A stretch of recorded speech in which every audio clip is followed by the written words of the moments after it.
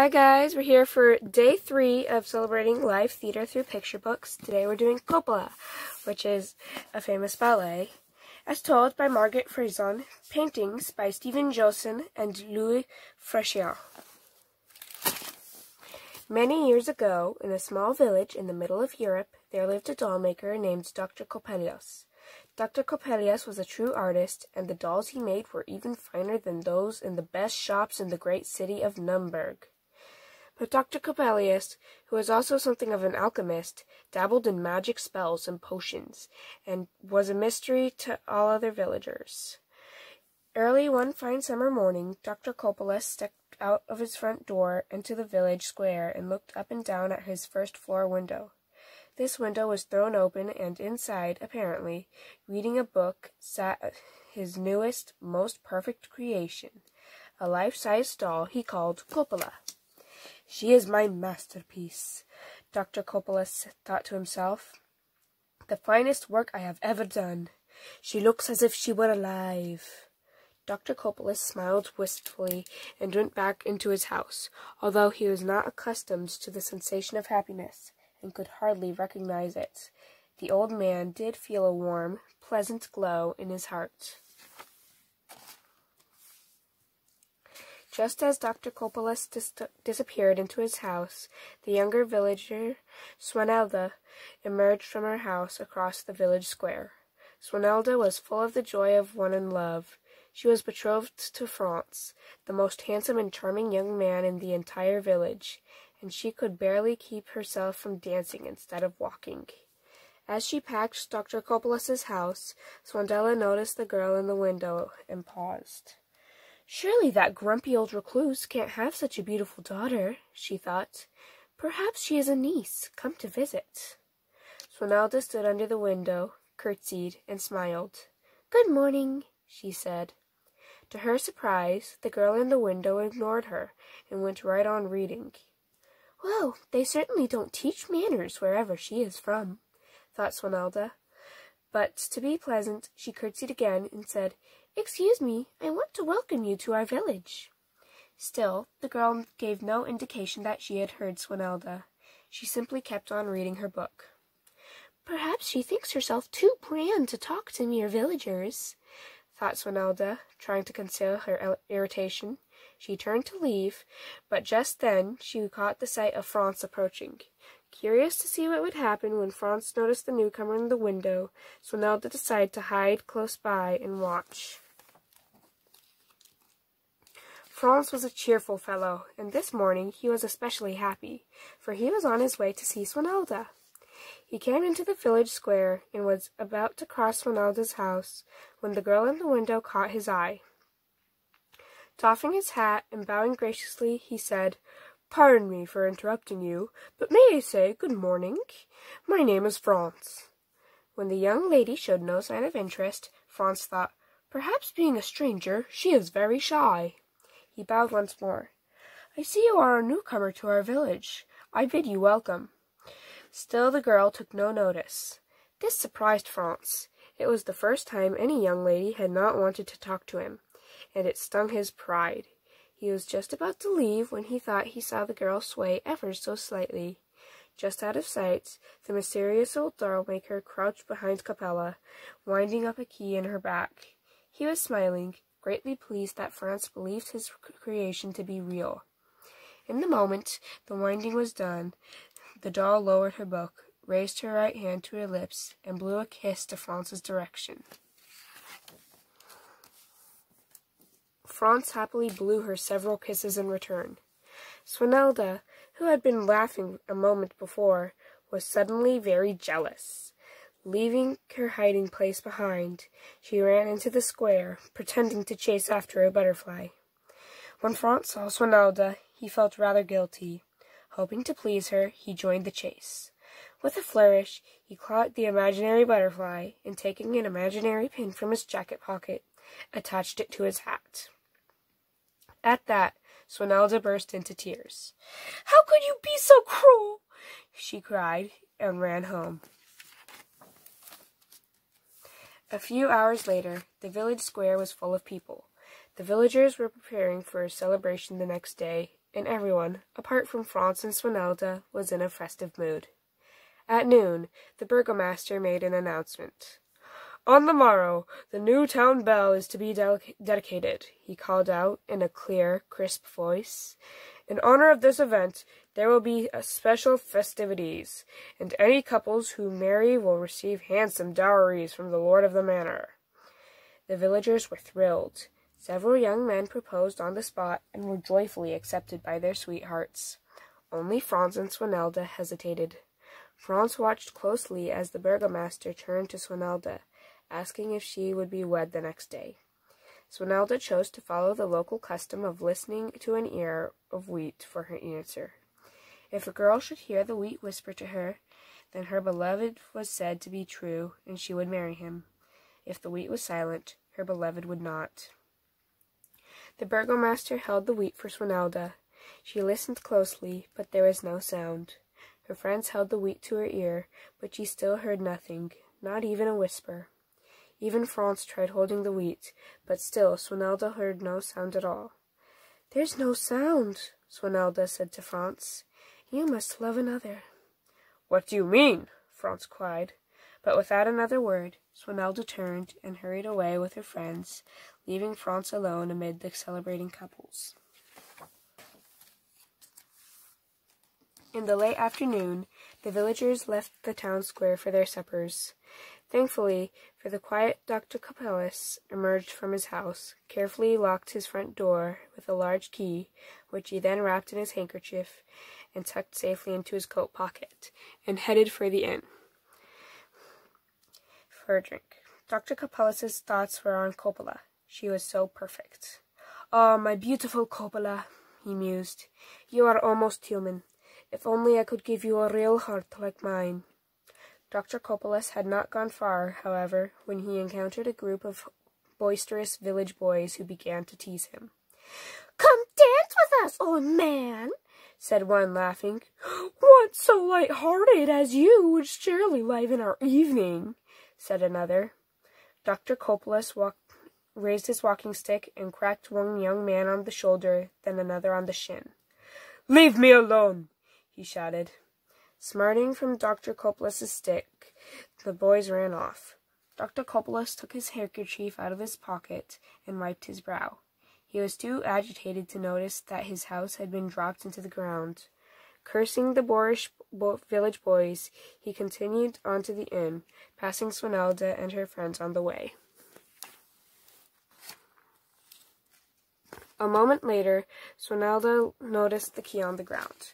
Realizing this must be the key to Dr. Coppélia's house, she picked it up and called to her friends, "Let's try it! Let's go inside!" The girls were doubtful. "Come on," Swanelda urged. "I would like to have a word with the girl who blew kisses to Franz this morning." The girls looked at one another, then up at the shuttered house, and their curiosity overcame them. Soon they were laughing and pushing one another toward the front door. "Shh!" Swanelda cautioned as she tried the key. It turned, and the girls slipped inside. As they climbed the dark stairs inside Coppélia's house, the girls began to feel frightened. No villagers had ever entered the mysterious house before. What would they find? At the top of the stairs, they reached a doorway leading into a large, cluttered room. The fading light of dusk filtered through the windows and all about the room. In the shadows were silent, menacing figures. They were perfectly still, even stiff, but they looked just like people. "Are they alive?" whispered one of the girls. Swanelda gathered her courage and entered the room. She looked closely at one of the figures, then laughed. "Why, it's only a doll!" she cried. The girls' fear changed to delight. In a moment, they discovered the clockwork mechanisms that set the dolls in motion. One after another, they wound up the doctor's wonderful creations. All around the room, dolls were moving, striking drums, jingling bells, nodding, clapping, to the great amusement of Swanelda and her friends. But where was the pretty girl Swanelda had seen in the window? While the other girls laughed over the mechanical dolls, Swanelda searched the dark room. At last, behind a curtain, in the corner of the farthest from the door, Swanelda found the girl. She was sitting perfectly still with her book lying in her lap. Swanelda reached out to touch the stranger. She was cold and lifeless as the other dolls. Swanelda called to her friends. How they laughed to think of Franz making such a fool of himself over a doll. Meanwhile, having enjoyed his drink at the inn, Dr. Coppelius was making his way back home. When he reached the square, he saw the door of his house wide open. Terror struck him. "Great Coroticus!" he cried. "What ruffians are destroying my treasures?" Waving his stick and shouting angrily, he ran into the house and up the stairs. "You villains!" he cried. "You'll pay for this!" When Dr. Coppelius appeared at the door, Swanelda's friends scattered and fled from the angry old man in his mysterious house. But Swanelda slipped into the corner where Coppelius sat, and let the curtain fall back, concealing her. With the intruders gone, Dr. Coppelius sat down to recover his breath and his temper. He looked at the curtain that concealed his beloved Coppola, and saw that it was closed. No sooner had Dr. Coppelius sighed with relief than he heard a noise from the balcony. He jumped up and went to the window, which was being opened slowly from the outside. He stood fixed in a position like one of his dolls, as Franz climbed stealthily into his room, peering into the den of the light. Then Dr. Coppelius pounced on him. "You robber!" he shouted. "You thief!" "No, no!" pleaded Franz. "I swear I haven't come to rob you. I saw your daughter in the window today, and I've fallen in love with her. I'd like to speak with her, with your permission, sir, of course." To Franz's surprise, Dr. Coppelius's anger seemed to disappear, and his face brightened. "You wish to speak to my Coppola?" he said. "Then let us sit down and have some wine and talk a little." Franz was a bit suspicious of the old man's sudden friendliness, and hesitated. "Come," Dr. Coppelius coaxed. You have nothing to fear from me. I am just a simple doll-maker." So Franz sat down and accepted the old man's wine. But when Franz drank from his goblet, he looked around, wondering where Coppola could be. Dr. Coppelius only pretended to drink from his. Soon Franz began to feel dizzy, for the wine contained a magic potion. In a few minutes he was fast asleep. Dr. Coppelius was overjoyed. Here was the chance to do what he had only dreamed of, to experiment with an ancient magic spell, and perhaps bring his Coppola to life. He drew back the curtain behind which Coppola was sealed, and she looked even more beautiful and delicate than he remembered. He fetched an old volume and impatiently turned the pages as he came upon the spell. "Ah, yes," he muttered, "exactly as I remember it. I must draw the life force from this sleeping youth and transfer it to my Coppola." Dr. Coppelius moved his hands down from Franz's body, from his head to his feet, all while muttering spells, trying to put the spark of life from him. Then, holding what he had gathered from the boy with infinite care and gentleness, he walked over to Coppola, and showering it over her, he held his breath and waited. To his delight and amazement, Coppola stood up, carelessly dropping her book, and took a few steps. The old man's heart pounded. He could scarcely breathe.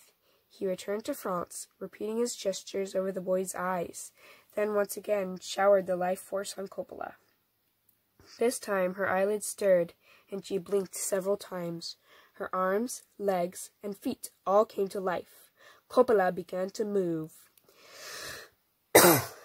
Ecstatic, Dr. Coppelius returned to Franz for the third time. Trembling, he drew life from Franz's heart and transferred it to Coppola. "Breathe," he whispered. "Breathe." As though touched by a caressing breeze, Coppola's shoulders lifted and relaxed. She took a breath. There could be no doubt. "It worked," whispered the old man. "I have brought her to life." Now Coppola, who was really the clever Swanelda in Coppola's clothes, was waltzing about in front of the delighted Dr. Coppelius. "Who are these people in the room with us?" she asked. "They are not people, merely dolls," he replied. "But what about this one asleep in the chair?" she asked. "Who is he?" Dr. Coppelius assured her that he was just another doll. "You don't mean to tell me that there is no difference between these dolls and that young man?" she asked indignantly. "None whatsoever, my dear," he said. "These are all dolls that I've made myself with love and—" "Rubbish!" she interrupted. "These baby dolls, but that one is definitely not." And she waltzed over to the sleeping Franz for his wine mug, and lifted it to drink from it. Dr. Coppélia rushed over and snatched it from her hands. "No, no, you mustn't," he said. Eager to create mischief, she danced over to the magic book, reaching out to tear at its pages. This was not at all what Dr. Coppélia had expected, when he had dreamed of bringing Coppélia to life. Desperately, he tried to distract Coppélia first with a black matella and a fan, which he snatched from a Spanish doll, then with a rich tan shawl from a Scottish doll. She danced for a moment with each, but quickly grew tired of the game, and went to Franz to try to wake him.